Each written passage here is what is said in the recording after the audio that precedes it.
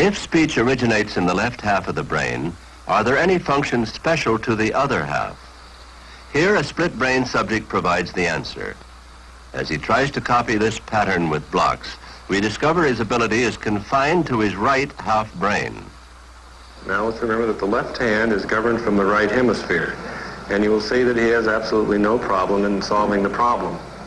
When the patient tries to solve the problem with his right hand, which is governed from the left hemisphere, we find that he is not capable of doing it.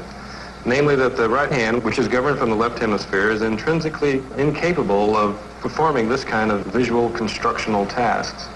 It's interesting to note that the whole perspective is gone. He has 3-in-1 block combinations. It doesn't even square them up. You can see the left hand wants to keep helping the right and is interfering. Well, we've now seen that the left hand can perform the problem and that the right hand cannot.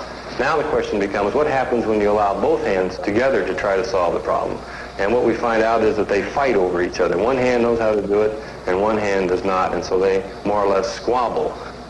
And the reason for this is that the hemispheres are disconnected. The right hemisphere controls the left hand, and the left hemisphere controls the right hand.